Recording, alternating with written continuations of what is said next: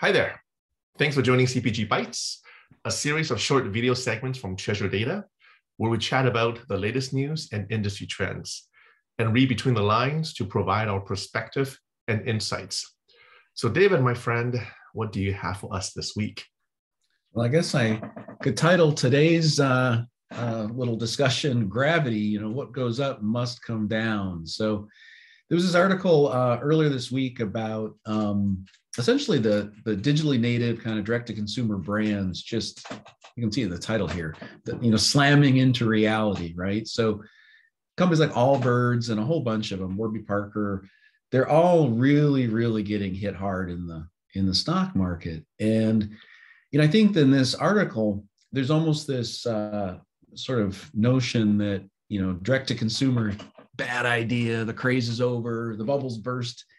And I think that it's a little bit more complicated than that. I think what we're really seeing here is that this isn't about throwing the baby out with the bathwater of direct to consumer. It's really the fact that a lot of these digitally native companies, direct to consumer companies, are getting hit hard on some of the parameters of the business model, right? So you see there in the title about cheap Facebook ad space, their business predicated on that. Those rates have all gone up.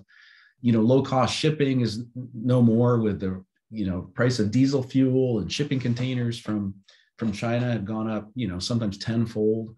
I think something else that's mentioned here is later in the article is just, with cookies going away and privacy laws going up, it's harder to get access to the consumer data. So I feel like these companies were maybe founded on parameters that they weren't expecting to change, right? So I think that's what's really, really hurting them.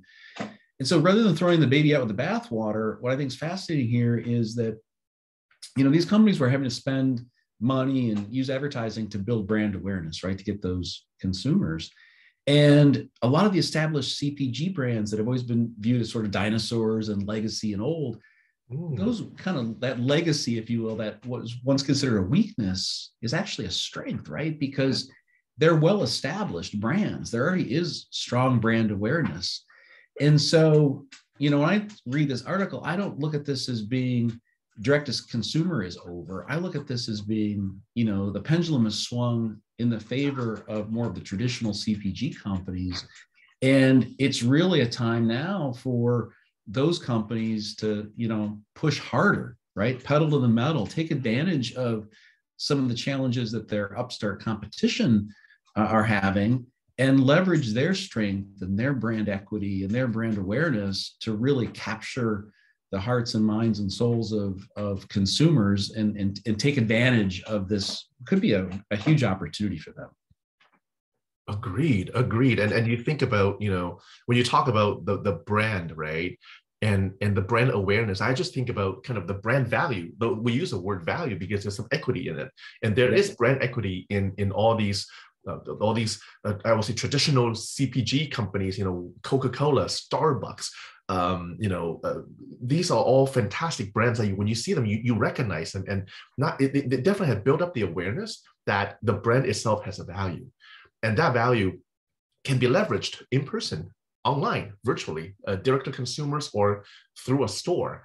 Whereas, the more digital natives, they are starting to catch up on that in terms of, hey, I don't quite have the same brand value yet, but what we have is a virtual presence. So I kind of see a happy marriage between the two, if you can, to say, how do you leverage your brand? How do you leverage that name that you have built in all channels, right? Omnichannel, in not just in traditional brick and mortar type of settings, but how do you also leverage that online?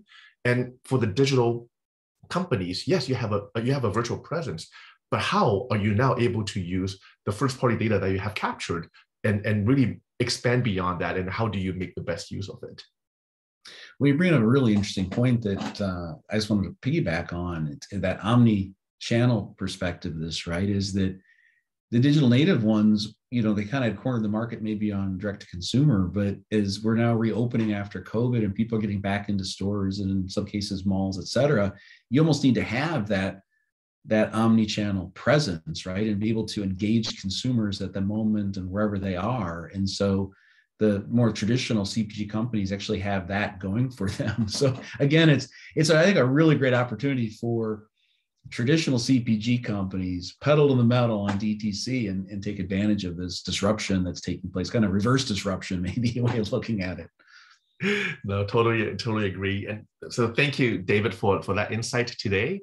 And thank you for joining us. As mentioned before in a previous CPG episode, we have made a valuable tool available to you, to our loyal CPG Bytes viewers. The DTC Readiness Guide is ready for you to download for free. Whether you're just starting out on the direct-to-consumer path or are just thinking about the DTC, this tool will be helpful to you to guide you through the journey. So go to the description below, find the link for the DTC Readiness Guide, and you can download the entire worksheet to work on with your team and see how you compare to your peers in the same industry. So make sure you visit that page and download the tool for you after watching the video. And for more videos like this, please like, comment, share, and subscribe. And don't forget to turn on the bell for all notifications. And we will be back in 2 weeks with more topics for CPG Bytes. Talk to you soon. Thanks. Bye-bye.